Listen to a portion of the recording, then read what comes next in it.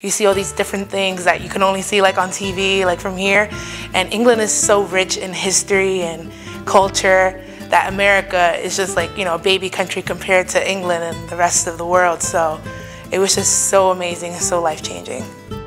We took Sights and Sights, which is the best course ever because they take you on trips every single Friday and you go and explore, you know, Europe and England and just in more depth. One thing that I learned from those trips was just taking it easy, that things don't always have to be planned out. Going to a new place in a new country, it's a little scary, and especially when you don't know the language and it's not always English. So just to taking it easy and just go with the flow. That's one thing I learned for sure. I stayed in Parham. I stayed in a separate section of Parham, which is called Stour Promenade.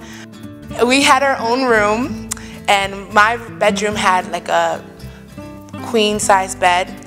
We had our own bathroom, but then we had communal spaces. So we had like a backyard and a kitchen, a living area.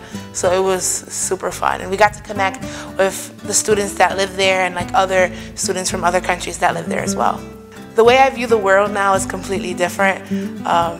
It was just such an amazing opportunity, and I don't regret it for anything. I don't regret a single thing. It was just so much fun, and I would do it again in a heartbeat.